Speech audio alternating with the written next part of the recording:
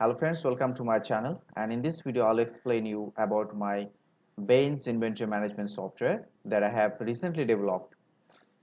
So this is the logging window. When you open the file, it will ask you for the password. By default password is 12345, but if you want to change the password, simply click change password. It will give you another option, enter old password. If I enter old password 12345, then it will give me another section to change the enter the new password. Enter new password and click save, and the password will be changed. For now I'll logging with my default password. So this is the software interface. So it has lot of options. First, there is the main, where we can enter all the transaction types. Then we have item master, there we add all the items.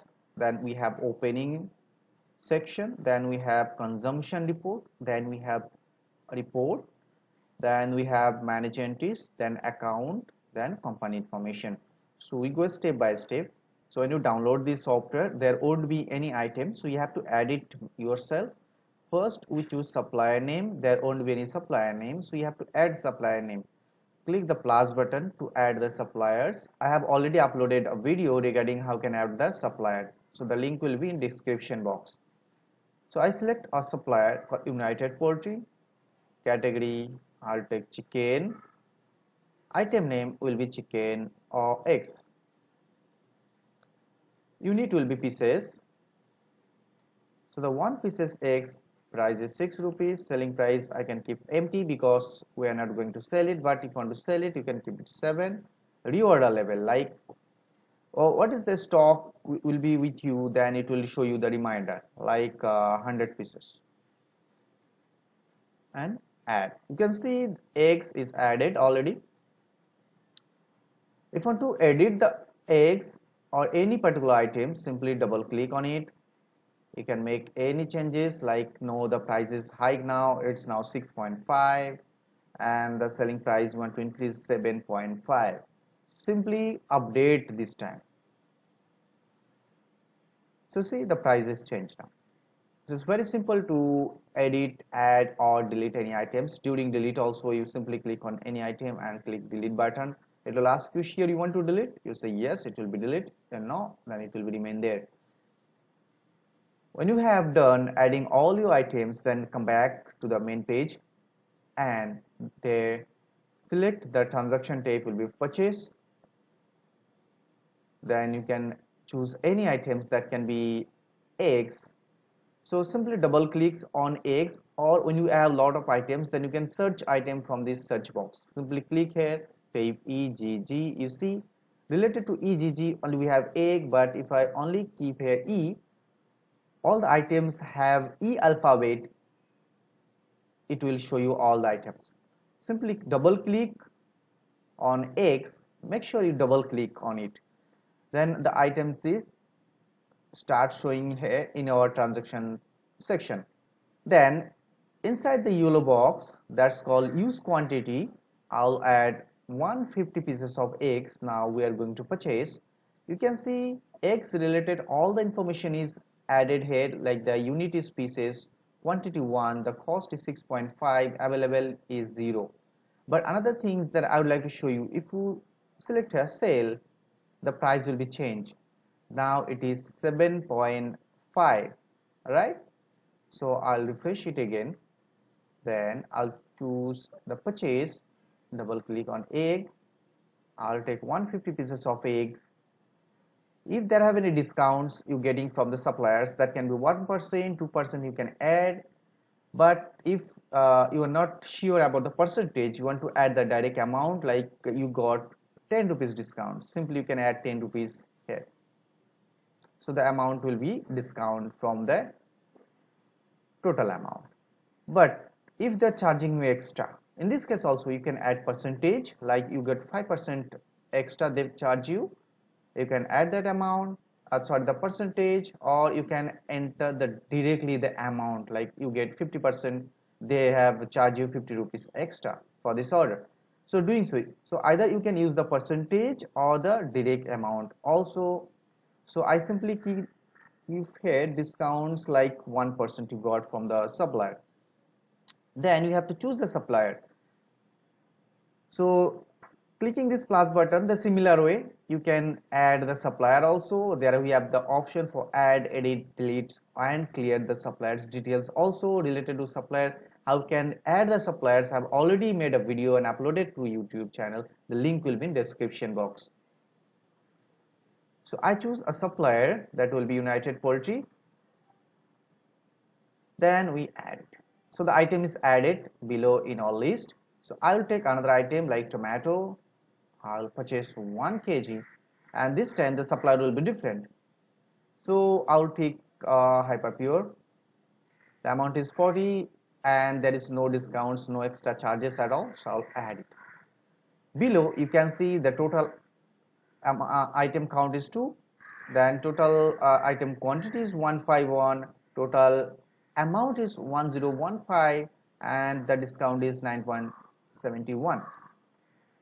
Then we have the subtotal. The subtotal is coming out to 1005 rupees point 25 and the reference is United Poultry for the eggs and for tomato that is the hyperpure. Then we save it.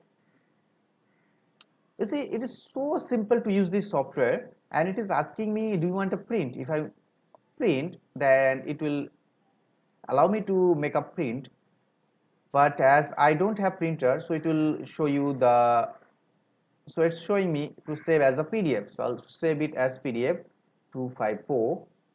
Later on I'll show you how does the PDF looks like. So this was the purchase invoice. Similar way you can add sale invoice also. You can double click on any item, enter the quantity, select the customer name. This time there is no supplier name, this is the customer name.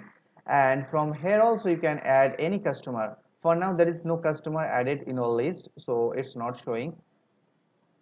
So you can choose any customer and you can make entries.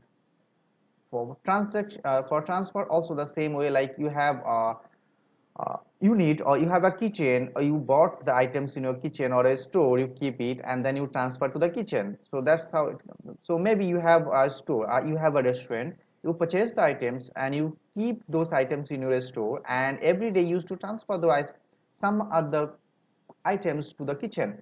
So like for example, you have a restaurant and you purchase a lot of goods and you store them in a storeroom and every day you used to send them or transfer them to kitchen. So you can use this software for that purpose. So you can use this software for that purpose also.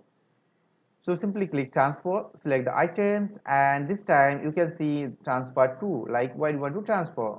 So clicking this button you can add the transfer location, like you have kitchen, you have some other branches also, so you can add those and from the drop down list you can select. So how does this discard section work? Like you purchase some item and that is spoiled or maybe that expire or that maybe that's broken.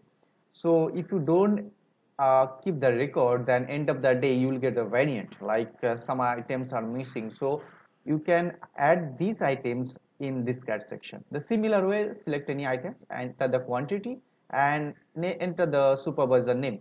That's all. Add and save. So it's work similar way. It's very simple.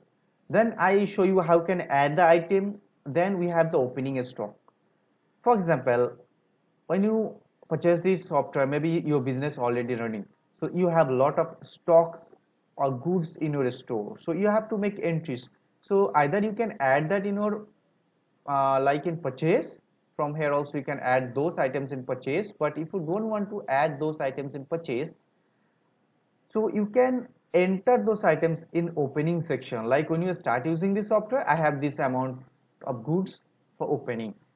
So what you have to do, simply double click on any item and the item related, all the information is showing here except the opening quantity. Simply you can keep like carrot, we have 1 kg during opening, and then simply click this plus button and it will be added to our opening stock. It starts showing opening quantity is 1, opening value is 36 rupees or whatever the dollar.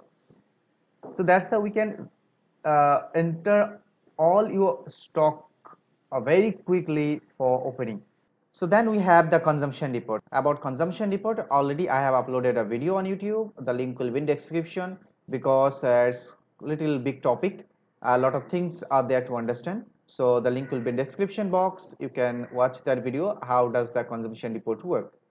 Then we have the report sheet. In report sheet, we can search the report or we can generate report on start date, end date, transaction ID basis. Then we have transaction types. On the basis of that also we have category basis and the item name and reference name. So I'll show you first. We click show all. So these are the entries that we have for now. To purchase, one transfer.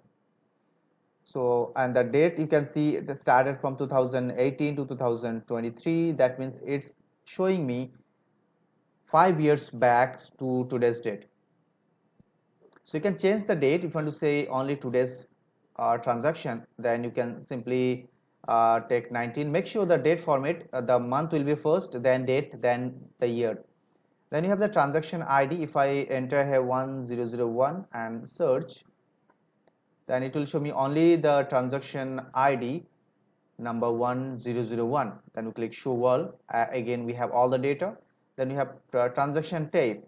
Transaction type we have full report also. If I click full report, then it will show me the opening balance, purchase, sale, transfer, discard, closing. This closing is our store closing, and this semi finish, that means our kitchen closing. What is semi close? The semi finish, that amount is coming from the consumption report. Okay, if you have a restaurants and all, then you know what does that means semi finish and what does how that consumption section work. But if you're not from that particular industries, then it's not useful for you, so just leave it as it is. Then we have the final stock. So we have opening 36 rupees, purchase this amount, transfer this amount, and closing this amount. Then we have the semi finish also, and the final stock value is 844.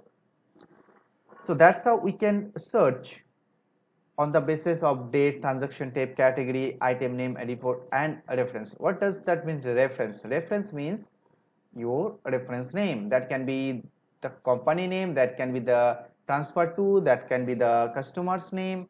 Like if you want to search any the report for sale, then we have the reference name, that means the customer name. If you enter any customer name, click on search, it will show you the that particular customer data. Okay, so that's the report, and then we can print the report also, and the report will be printed on A4 size paper. Then we have manage entries. That means if you make any entries that you need to delete later on, then you can do it from this section only. That's called manage entries.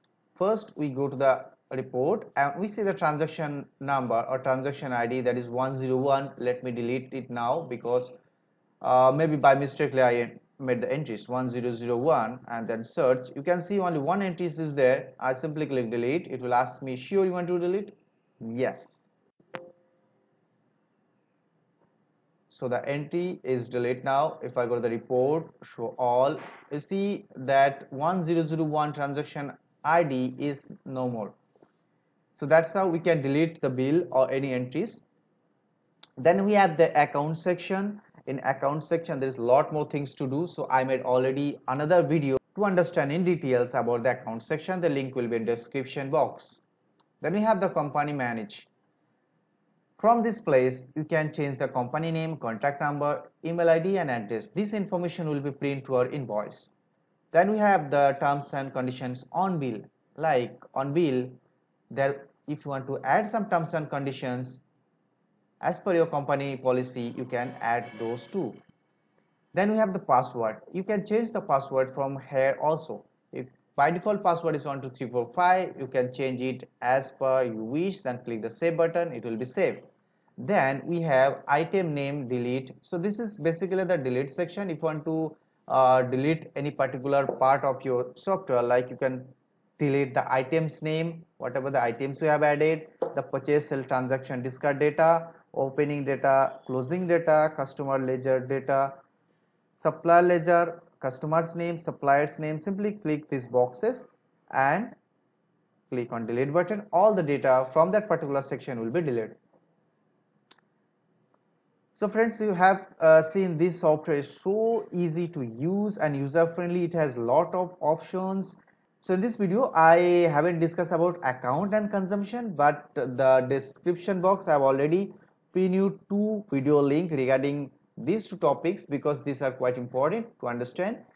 So you can watch those videos too. If you want to download this software, the link will be in description box. Simply download, and once you download, arrange your time and contact me. I'll make the necessary setting at the beginning to operate this software smoothly, and after that you can use it following this videos tutorial.